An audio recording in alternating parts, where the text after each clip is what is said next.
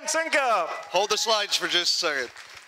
So a couple things. I do really exist. I was going to be here last year. I had some health stuff go on. But happily, my wife, kids are here with me, and we're having a fantastic time. Thank you for the hospitality.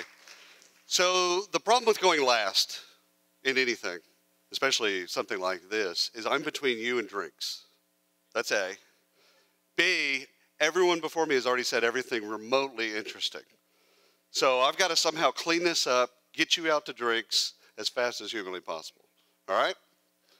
So we're going to go ahead and talk a little bit today about high performers. And I want you to think differently about high performers than you've probably ever thought about high performers, okay? I'm going to challenge the idea that what we all have believed in all of our lives is that there's standards in HR.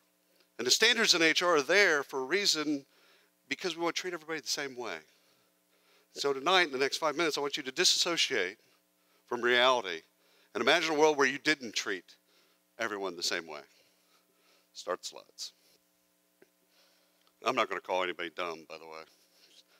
So the standards that we've fallen in love with have come to us in many forms. SHRM, through peers, through peer pressure, through the executives that we work with, that we have to treat everyone the same way. As if everyone's a Twinkie or a pencil or an inanimate object. We have to treat everyone the exact same way.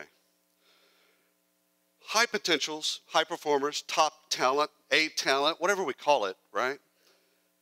They want to be treated differently. They actually want to be met where they're at. I think the reason that we've fallen in love with standards, quite frankly, not that we're lazy, but it's a path of least resistance. It makes everything in our life easy.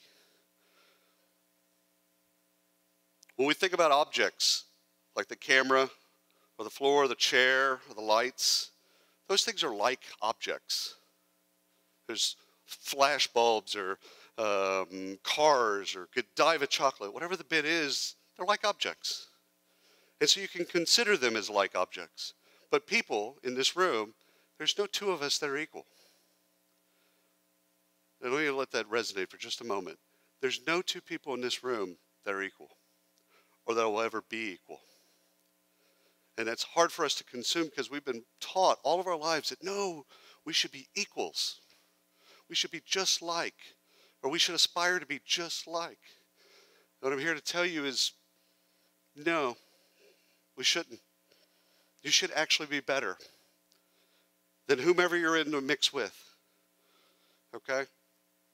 A lot of people ask me about HR from a perspective of what's the most important thing in HR? And I'm here to tell you that I think that HR boils down to one thing.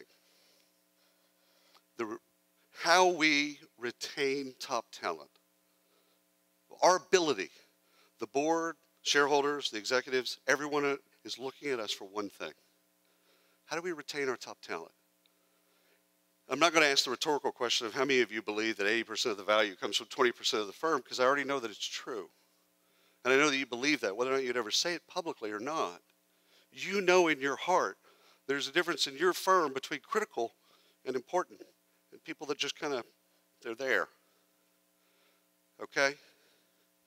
You know this, especially when you have to go through a RIF, and you have to let go of people. Because then you make a short list of who the firm cannot live without.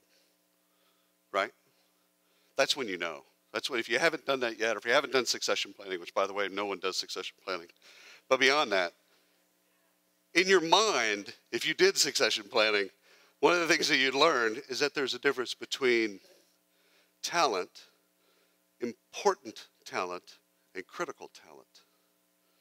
And that critical talent makes your firm. It isn't the old CEOs, people are most important assets, whatever. No, the people are actually the firm. That 10%, 20%, that actually is your firm. You're amongst that, by the way. You're part of that. If you're not, you should aspire to be. Okay? Back to the story. One of the things that gets in the way of treating people differently is we throw ourselves into the mix. I want to be treated a certain way. Treat others like you would treat yourself, right? You want people to treat you a certain way. High potential, top talent, A talent, whatever you want to call it, they don't want to go through the same performance review that another person went through. That's not on their level. Okay? We adhere to standards and say, well, no, you have to go through the performance review. Because everybody goes through the performance review, it's the same performance review, everybody has it. And the problem is what we do is we affect their morale and their productivity and their outputs by forcing them into a false construct of being in standards that we don't really have to have. High performers, you'll see Michael Jordan a bunch because he was my favorite athlete and a high performer. And I think Tim did him justice earlier when he talked about failure. Do you honestly think, I mean, none of us here knew Michael Jordan, or know Michael Jordan. Let's just put that aside. Do you honestly think in practice that he did the exact same thing as B.J. Armstrong? Really? You're going to go to bed thinking that thought, that Steve Kerr, God love him, University of Arizona grad, you think that Steve Kerr and Michael Jordan did the same things in practice? Do you think they were treated the same way? You think their lockers were the same? No, of course not. He was treated differently. He was treated uniquely. He was treated special. He is special. He is unique, and we should treat him differently because he's fantastic. The Chicago Bulls would have been morons had they not treated him differently. So why is it in our organization okay to take the Michael Jordans of our organization and treat them like the B.J. Armstrongs? Why is that okay? Outside of why we're here and what we've learned. We're a product of being at this place where we've learned these things through experience and time and forces of nature, where most of that is wrong when it relates to top talent. And I'll tell you who knows it. Carmen Hudson knows it. Chris Bailey knows it. Chris Dunn knows it. Tim Sackett knows it.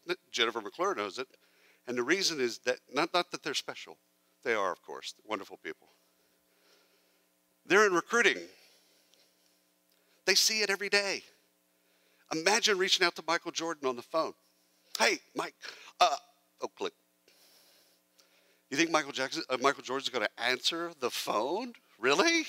You think he doesn't have 7 phones and 8 people answering them? Really? Of course he does. And so does the talent that we're trying to reach. So those that are in sourcing and recruiting deal with this every single day. They have to deal with the fact that you treat people differently based on the value that they're going to bring, the presumed value that they're going to bring to your firm. So how do we fall out of love with standards? You got to rewire yourself. You got to actually talk to people within your firm, both your executives, people on your team, your board, and everyone else, that actually the people that are the most important, they're going to get the things that make them successful because their success drives the most value. And I'll prove this for a second. Take your folks that just kind of push paper. And they're important. Don't get me wrong. I'm trying to make a point by delineating between them. They're important. They have to be there. I get it. They occupy a seat. Somebody's at a keyboard. But the value of that person versus the value of your top performer in whatever department, sales, operations, marketing, HR, whatever, is not even close to one another. You get incrementally more value out of your A player that dwarfs in comparison to 15 of these people. So I know it's against everything in our fiber. And I know I'm kind of hitting you with something fairly intellectual at the very end, and I apologize for that. I should have went first. I want you to rewire yourself. I want you to think about talent differently when you go to work, not tomorrow because you're going to come to the conference, but on Friday or maybe Monday because you have a long weekend. I want you to actually think about talent differently. And don't apply the same old thing that you've applied to talent, where you say, oh no, we got to treat people as equals. Turns out they're not. News at 11. They're not equals, they'll never be equals. The only thing that we're in the way of is progress and how we treat them. Thank you for listening to me. Tincup.